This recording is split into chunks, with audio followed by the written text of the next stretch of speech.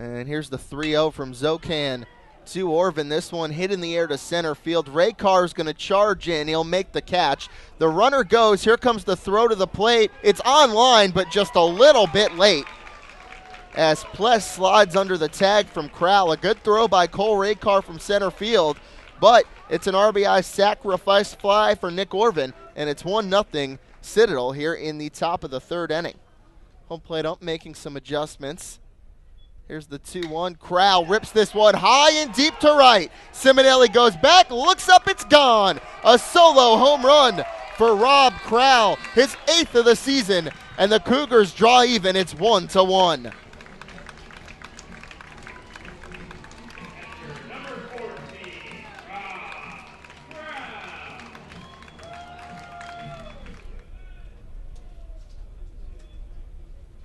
One-0 pitch hit in the air to center field, and that will duck down in shallow center field for a 2-out single.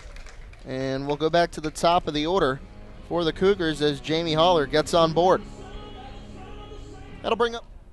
Here's the 0-1 pitch in the dirt. Haller was going, and he'll be down at second safely.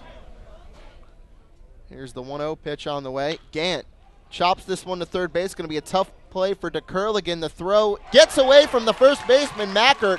Haller will come home to score. Gant's going to round second and head for third. There will be no throw. Well, the throw is late. And Marty Gant safe at third, and the Cougars take a 2-1 lead. 22 average. Here's the 1-2 on the way. Hits this one on the ground to first base and booted by Justin Mackert. Daniels has to hurry down the line, and he beats the throw. So Matt Leeds comes home to score, and the Cougars take a 3-1 lead as great hustle by Ryan Daniels. Mackert backed up by Josh Pless there, but Daniels still beat the throw. First pitch on the way. Rob Harding rips this one right back up the middle for a base hit. They're going to send Ross around third. He will score easily. Into third is Cole Raycar, and standing at first with an RBI single is Rob Harding as the Cougars extend their lead to 3. It's now 4-1. As you hear some thunder now off in the distance, I'm going to take a wild stab here and say that something registered on the lightning meter in the dugout. So we'll see what happens here. Obviously, in the bottom of the 8th inning, they're going to pull the teams off the field. And now here's the 2-2 to Haller.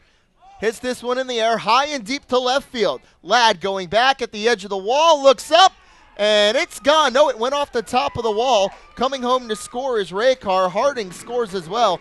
And at second with an RBI double is Jamie Haller, and it's 6-1 Cougars. So here's the 1-1 pitch. Gant swings and hits this one down the left field line, and that will drop in, cut off by the left fielder Ladd. Haller comes home to score, and in at second with an RBI doubles Marty Gant. 7-1 CFC is your score. Obviously doing a good job here. He'll try to get Joe Jackson to end the game. Jackson hits this one on the ground. Nice play by Rob Harding at second, fires to first, and that will do it. Casey Lucchese works a perfect 1-2-3, top of the 9th. And the Cougars are victorious tonight, 7-1 over their crosstown rivals, the Citadel Bulldogs. Your final line score for the Cougars, 7 runs on 10 hits and 1 error.